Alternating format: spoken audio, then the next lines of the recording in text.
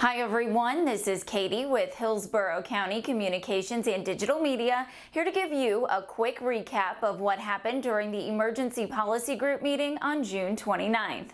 A majority of EPG members voted to extend the executive order regarding face coverings with a few amendments. The original order requires the wearing of face coverings inside businesses that are open to the public and where employees and customers are not able to maintain social distancing. The order includes several exceptions, such as for people who have health conditions or whose jobs cannot be performed while wearing a mask or during exercise. Today, EPG members approved these amendments effective immediately. Nonprofit organizations that supply goods and services in inside areas accessible by the public must also require employees and customers to wear face coverings. The age exception for children is increased to those under the age of 8, and all children under the age of 18 do not have to wear face coverings as long as they are participating in activities such as organized youth sports, summer camps, and child care programs. Operators of establishments are currently responsible for compliance and enforcement. EPG members asked the county attorney's office to further research alternatives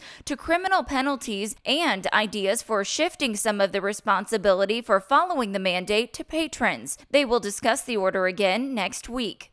The next EPG meeting will be on Thursday, July 2nd at 1:30 p.m. You can watch that live on YouTube or on Facebook.